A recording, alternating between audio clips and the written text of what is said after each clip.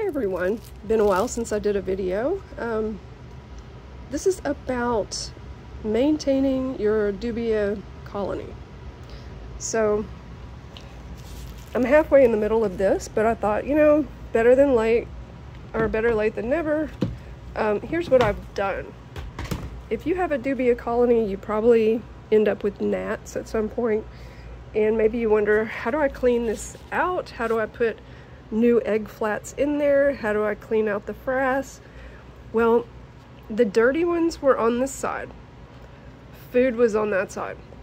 So I shifted the food over. I took the egg flats that were over here and I shook them out really good. And I used these food prep gloves, just with one hand at least where I'm holding them. But I shake them, I kind of knock them on the side a little bit and get them out. They hang on really well, so you gotta really shake it hard. I take the old egg flats, put them straight in a trash bag, I tie it up. That's where the gnats lay their eggs. Sometimes they lay eggs on the side, so you gotta watch out. So what I did, as I got rid of the old ones, I put new ones on this side. I kept the frass, and the babies are in the frass. All of that is over here. So how do you get them all over there? Hang on, this little one. I'm gonna turn over. There you go. They will, if you take the lid and just cover it up. Cover up that side. Actually, I'm gonna turn this way because look what happened. One of them got stuck. I'm sorry. Come here. There you go. I have one of these. These go in plants, so I duct taped it to the top.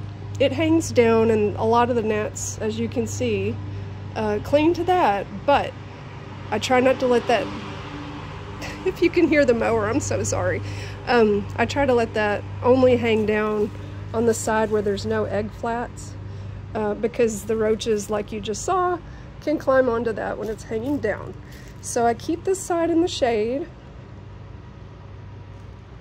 And I've got a light right above it.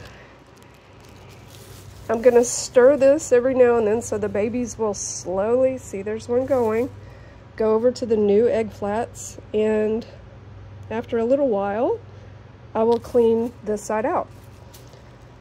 Too easy. Then I'll slide those back over here, clean out the side that has the food, and we're good to go. But that's how we do this. I imagine I'll probably shake the frass every hour or so, or stir it with one of these on my hand, and eventually they'll all go over to their new little homes. So just a quick video to help the people that said, hey, let me know how you maintain that as you have it going. If you saw my first video about this, it's pretty funny because I screamed. I was not used to these things. But anyway, that's what this is about. So thank you so much. If you've got questions about dragons or dubia roaches, I've never kept worms. I don't know anything about that really.